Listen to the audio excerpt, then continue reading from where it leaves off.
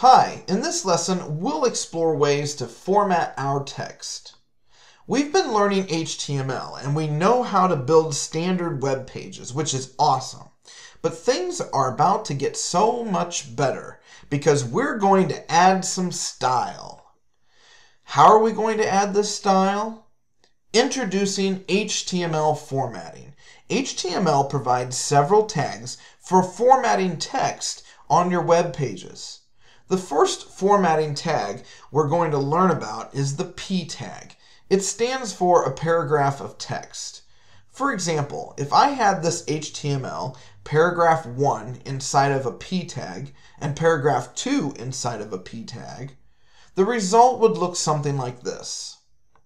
Notice that there's an automatic line break or new line created after a paragraph tag. If I were to take the P tags out of the code, the resulting output would look like this, because in HTML, any new lines or white space is just interpreted as a single space.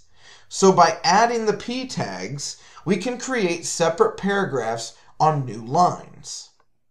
The next tag we're going to look at is the EM tag.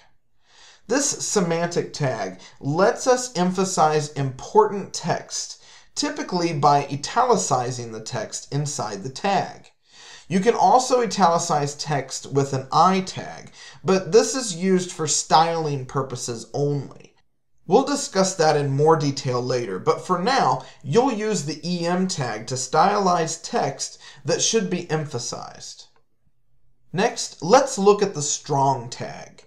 This semantic tag bolds text that's strongly important. Similar to the EM tag, another tag can be used to stylize text with a bold look, the B tag. However, many web designers today refrain from using this tag for various reasons.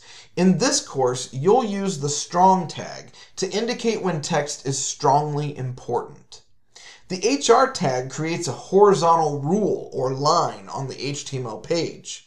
Unlike the P, EM, and strong tags, the HR tag doesn't have a closing tag. For example, a paragraph above and a paragraph below separated with an HR tag would result in something like this on the HTML page. A BR tag, or line break, also has no closing tag. This tag creates a new line, or a blank line. For example, in this address surrounded by P tags, we may want to put each line of the address on a new line. As is, the HTML page would put the address all on a single line. All white space in an HTML document gets displayed as single spaces in the resulting web page.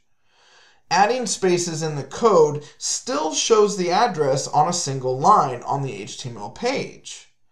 We would need to add line breaks, or BR tags, at the end of each line in the HTML document, for the address to appear like this on the HTML web page. You've used the H1 tag previously to style a heading on a web page. There are other heading tags you can use as well, each ending with a number. As the number grows, the heading font size decreases. Here are some examples of how the heading tags impact the text on the web page. You can also nest text formatting tags to combine different styles. For example, this very important message surrounded by strong tags could also be surrounded by EM tags to emphasize it more with italics. The result would be text that's both bold and italic on the web page. So far, we've explored the P tag for paragraphs, EM to emphasize text with italics, strong to bold strongly important content, the HR tag to add horizontal rules, BR to insert a line break, and heading tags to change the style and size of text headings. Let's explore these text formatting tags further in the editor. Here we have a dictionary entry, and it's the word dictionary, but everything's kind of jumbled together in the content of the definition of the word. So to break this apart, we're going to add a heading 5 tag around the actual pronunciation of the word, and an emphasis tag around the portion of the pronunciation. And then we'll also add a p tag at the beginning and end of noun, plural, and the form of dictionary as a plural form, which is dictionaries. And to really strongly emphasize that portion of the text, we'll add the strong tag around that. And then we'll add a p tag at the beginning and end of the actual definition. So that should separate our text a little better. When we refresh the page, that does look a lot cleaner, a lot nicer, and it's easier to find the content we need. And now it's your turn to format some text in HTML.